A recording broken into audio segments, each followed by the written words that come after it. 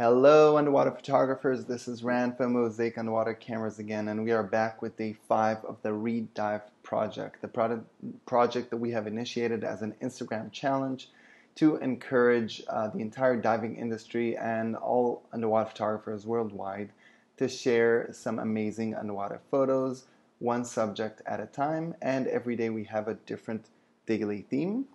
And as usual, I will be giving you my own personal tips on how to shoot better photos of the daily subject.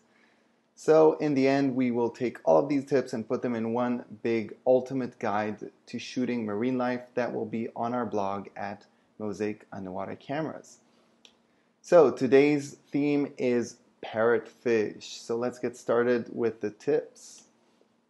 All right, so my first tip when shooting parrotfish is to let the parrotfish come to you. So if you try and actually chase or go after the parrotfish, it will most likely feel intimidated and it will probably swim away.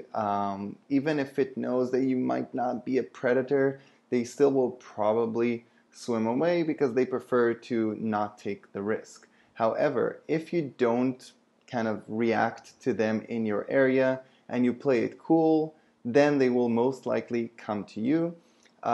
Another thing that I've actually found is that they're very sensitive, like a lot of fish, they're very sensitive to eye contact.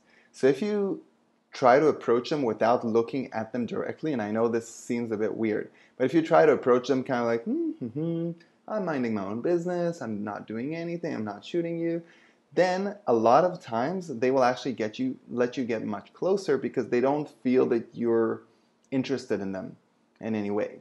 So definitely try that. And this picture is one of the friendliest parrotfish I've ever encountered. He actually followed us for an entire dive, just swimming right to us, and that was incredible. So that was very, very lucky. So another tip, the second tip, is to try and capture some biting action. So we've probably all heard the sound that parrotfish make underwater. They simply go munch, munch, and they bite on the coral. And a pretty well-known fact is that actually parrotfish are in charge of a lot of the sand, the white sand that we love to, sit in on the beach.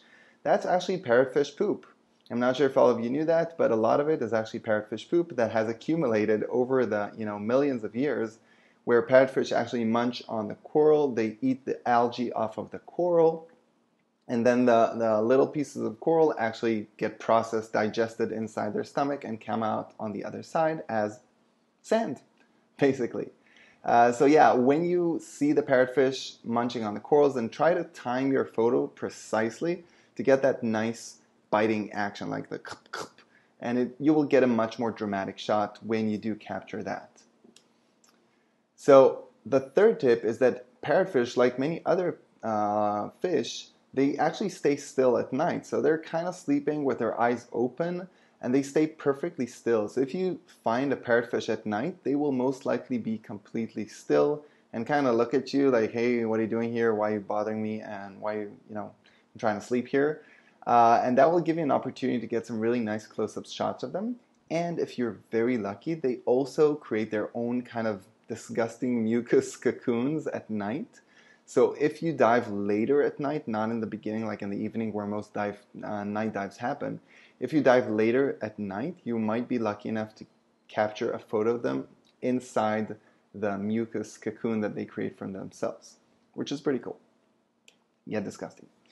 And the fourth tip is that the larger the parrotfish, and that's, again, for a lot of different types of marine life, the larger the parrotfish, the closer you'll be able to get to it, because usually larger fish feel more comfortable and less intimidated by divers. So if you encounter like a rainbow parrotfish like this one, or a humphead parrotfish, they will most likely let you get pretty close to them, and that's amazing. Then you can get a really nice shot of them. This one is actually creating sand as we speak. As I took the photo, he was creating sand or pooping, so that's a pretty cool shot, and he just didn't mind me at all because he was really, really big, and he didn't feel intimidated by me at all. Right, so that's the tips for today, and I will see you again tomorrow on the Read Dive project. Remember to post your own amazing photos. on your Instagram. Tag us with Redive Project, hashtag by Underwater Cameras, UW Cameras, which is Mozaik Underwater Cameras Instagram account. And I will see you tomorrow with the next daily subject. Until then, enjoy!